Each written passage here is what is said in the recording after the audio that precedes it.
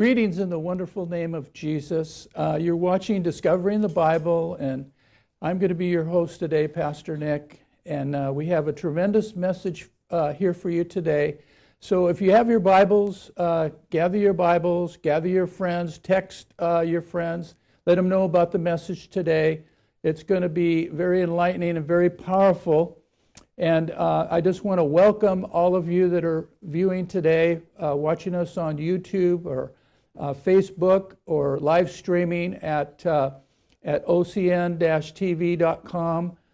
We welcome you, and those watching us on the satellite, welcome today. So I just want to start with a word of prayer. Lord, we just ask for your blessing on the word today. I pray that all of those who are listening today, that their hearts and minds will be open to the word of God. And Holy Spirit, I pray that you would give them the word boldly and strongly, and that they would receive it today. And we ask for these things in Jesus' mighty name. Amen. Okay, well, today we're going to be talking about seeing Jesus. That's the title of the message today, is to see Jesus. And it's not really taught that often these days, but the Holy Spirit prompted me to do a teaching on the title today, to see Jesus. And you might say, well, how can we see Jesus today? And so during the course of our study today, I'm going to not only teach from the Gospel of Matthew, but we're also going to get some practical ways in which Jesus can visit you and which you can see him. And we're going to get into that a little bit later in the message today. But first, if you have your Bibles, I'd like you to turn to the Gospel of Matthew, chapter 17, and we're going to be looking at verses 1 through 13, selective verses in that passage, but that's going to be our foundational passage for today. And so I'm going to start off by reading, first, before we get to Matthew 17, verse 1, I want to go back to the verse just preceding that, and that's Matthew 16, verse 28, and I'm going to read it to you. It says, "Assuredly I say to you, there are some standing here who shall not taste of death until they see the Son of Man coming in his kingdom." And so Jesus used an opportunity to speak to his disciples on his journey to ultimately to the cross. But he spoke and did some teaching on this with his disciples. And this was a reference to his resurrection, and it's also a reference to his second coming when he sees that they will see him. And the thing I want to emphasize right now is that they see. That's part of the verse. And so it's important not only for the disciples to have seen Jesus, they saw him in person, but there's also spiritual amplifications of this term as well. And so we're going to see this in our study today. But he wanted them to see something that was spiritual and important because of what Jesus was going to reveal to them in his plan of redemption. And so keep in mind that the disciples were with him during his 3 years of ministry, but there were a lot of things that they didn't fully understand. And this was one of them, about his resurrection and about his second coming. And the first verse, I should say, in Matthew 17, verse 1 says, "Now after 6 days," so this is a different occasion. The first verse I've read to you, he did a teaching that I just described. And then in Matthew chapter 17, verse 1, he gathered them again, and after 6 days, and he took Peter, James, John, and led them to a high mountain by themselves. So Jesus wanted to do a specific teaching to just these three disciples who were on his inner circle, you might say, and whom he wanted to download or to impart some spiritual revelations to them about who he really was. They knew that he was Messiah, but they didn't know all the details that that we now know because we have the Word of God, we have the Scriptures, but to them, they kept getting more and more revelation. And so the amount, this transfiguration that is the subject of our message today took place on a high mountain in Israel. And in 2015, my wife and I went on a tour of Israel, and we actually did go to what is known as the Mount of Transfiguration. And it was very special because we believe that that was where Jesus took the disciples and where he made some revelatory things, told them to the disciples. So moving on, we're going to go to verse 2 of chapter 17, and it said that he was transfigured before them, and his face shone like the sun, and his clothes became as white as light. And so that's a key verse in our study today. The disciples saw him in his glory. They had known him as Jesus and as Messiah, but in the natural. But God chose to reveal his Son, his only begotten Son, to them in his full glory. And we're going to see that in our teaching today, which is very, very powerful. And so there's a couple things in this verse we're going to come back to a little bit later in our study today. And so the transformation, many times we hear about transformation, and it can take place emotionally or mentally where we have a transformation, but in this case it was visible. And they actually saw what was about to happen, and we're going to describe it here in just a minute as far as what the transformation actually happened. Jesus revealed himself to the disciples in a very unique and special way. And this word glory, they saw him, it said it was bright. They described it as bright clothes and light, a lot of light. And so we know that he was disclosing his glory to them. And there's a Greek word in the Scriptures which is called doxa, D-O-X-A, which describes what glory is really all about. And at the normal meaning of it was that it would be about your reputation and your good standing with others.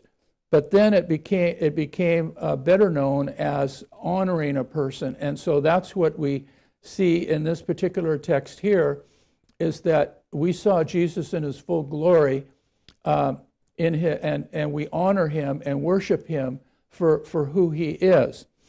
And that's very important. Now in verse 3 it says, "Behold, Moses and Elijah appeared to them and was talking with them."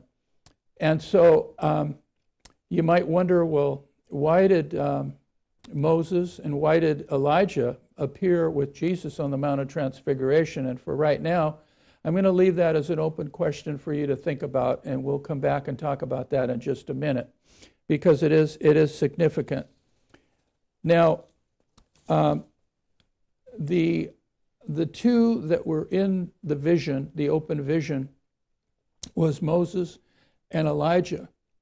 And we see that in verse 4 that Peter, he said to Jesus, he said, "Lord, it is good for us to be here.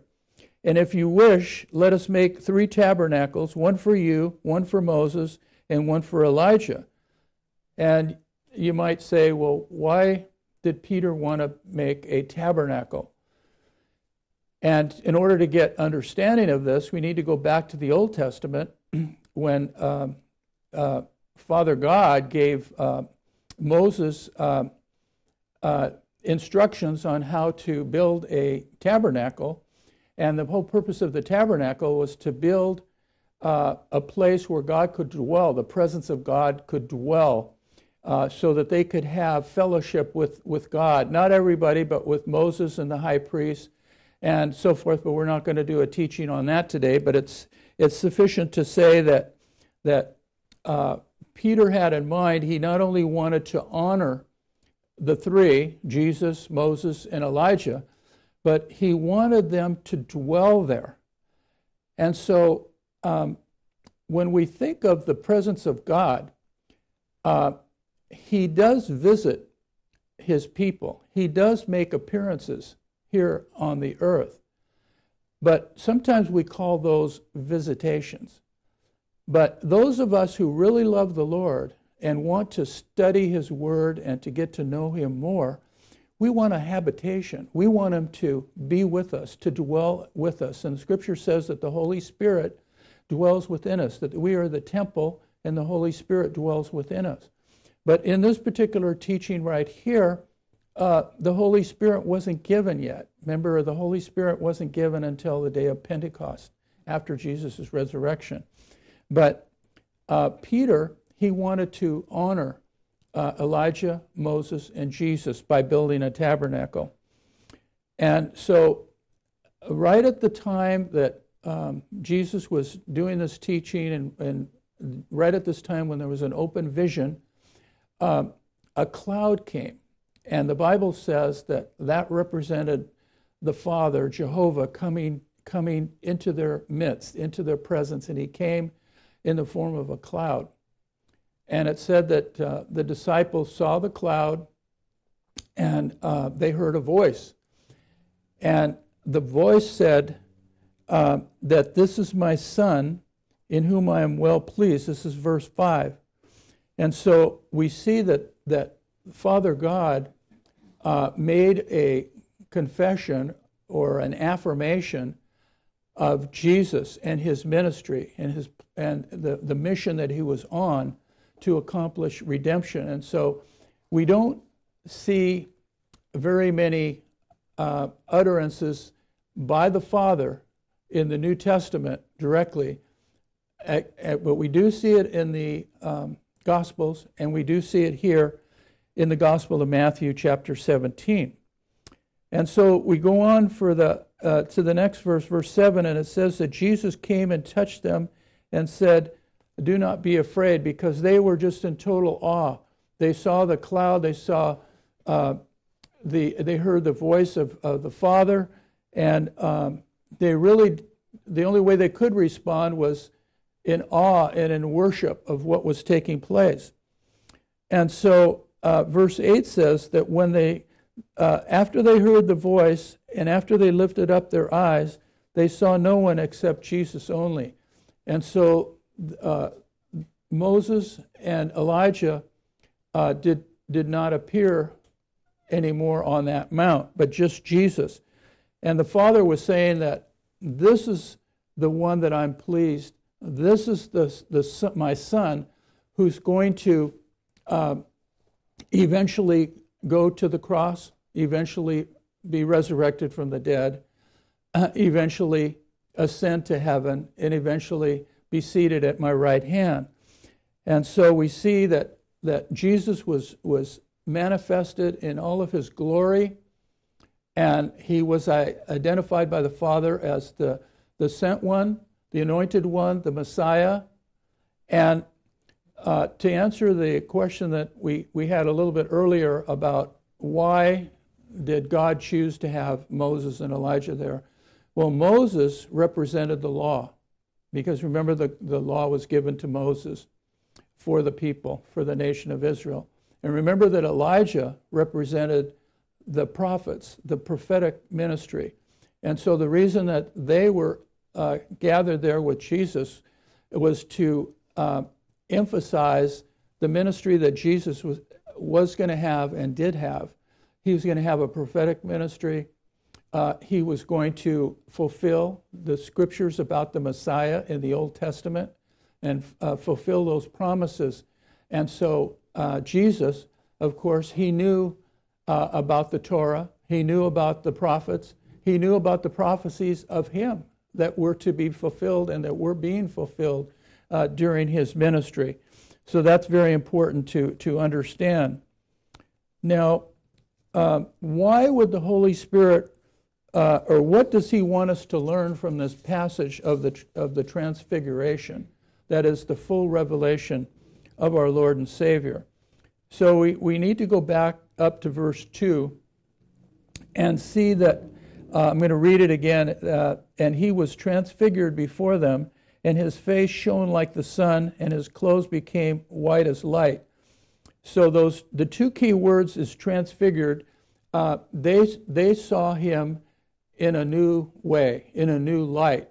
More revelation was given to them visually as they saw Jesus transform from just a human physical standpoint to a revelation of who he really was in the spirit, so they could see both the natural and the spiritual.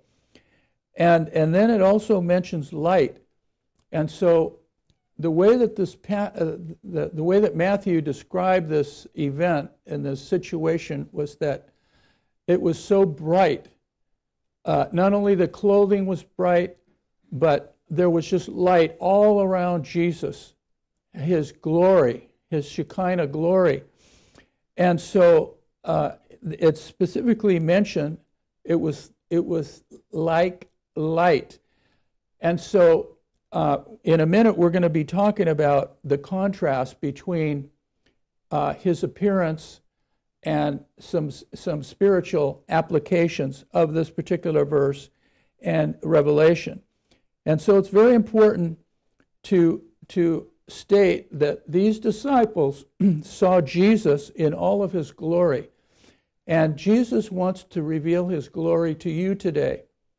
And he still appears to people today, not just in the first century church, but all from that point on, from the first century up until the present day, Jesus does make appearances to people. And we're going to talk a little bit about that in our message today. And so, how does Jesus reveal himself to us? And there's at least three ways. There's more than three ways, but I'm just going to touch on three different ways that he reveals himself today to us. First of all, he can do it by visual appearances, like he did with the disciples. And remember, he appeared to Paul physically. Paul saw a vision of Jesus when he was on the road to Damascus and was converted and went from Judaism to a revelation of Messiah and who Christ was. And he still appears to people today. And he's appearing to more people today. He's appearing to Muslims in the Middle East. Many times he'll appear to leaders in the body of Christ, in the kingdom of God, depending on their assignment and depending on their ministry. And so he still appears to people today, and I believe by faith that he's going to appear and reveal himself to you as you hear this message, as you read the scriptures. So the first way is that Jesus can reveal himself visually to people. The second way is he can reveal himself to those of us in prayer. When you pray to God and when you pray the scriptures, the Holy Spirit can speak to you in ways and reveal Christ to you in a particular situation. Maybe it's something that you need to a change in the natural.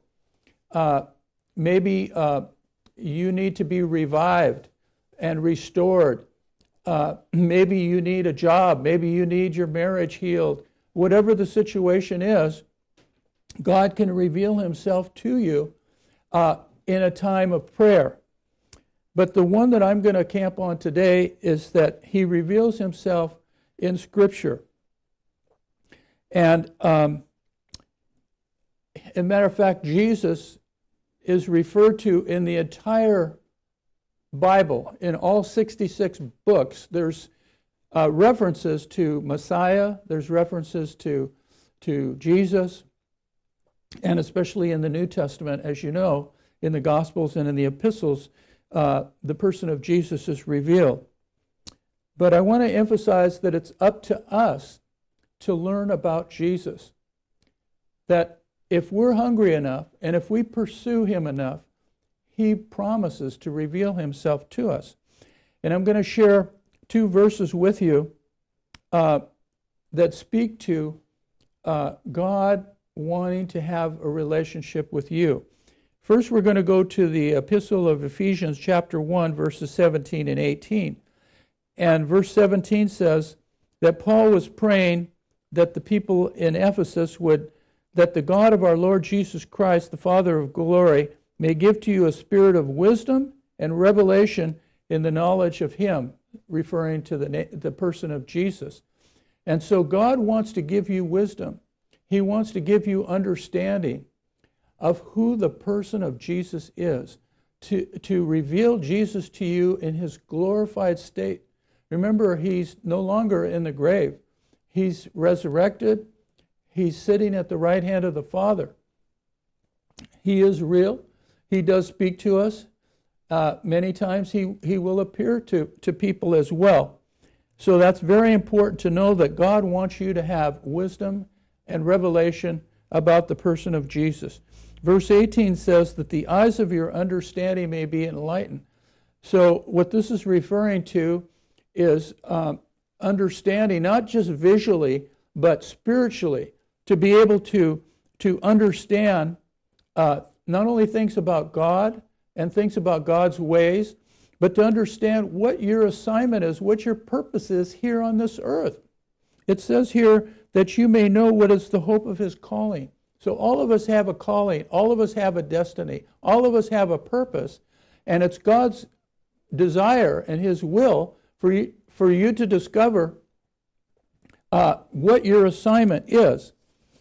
And then the last thing I want to talk to you about today is in Habakkuk, which is an Old Testament prophet, in verse 2, verse 14, it says, "For the earth shall be filled with the knowledge of the glory of God as the waters cover the sea."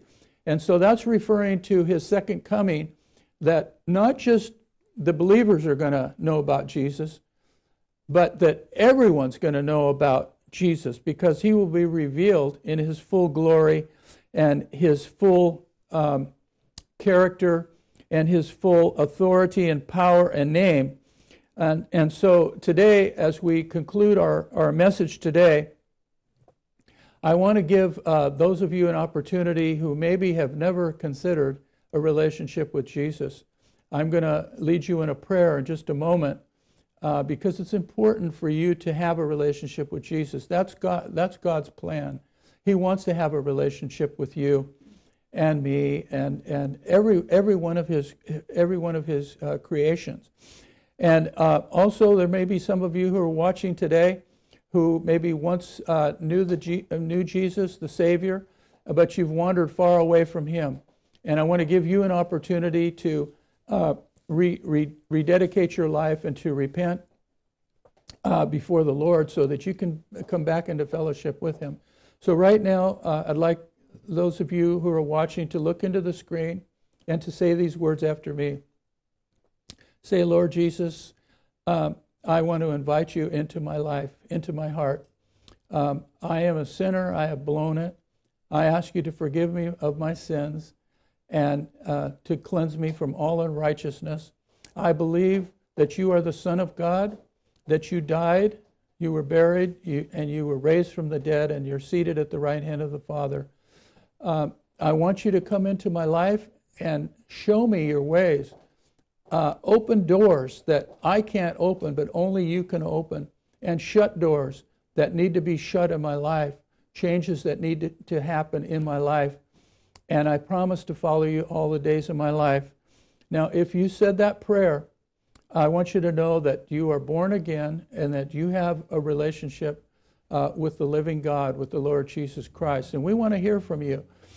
There's going to be a reference on the screen of how you can contact us. You can either call us on the phone, which is area code 323-638-2710. There it is on the screen.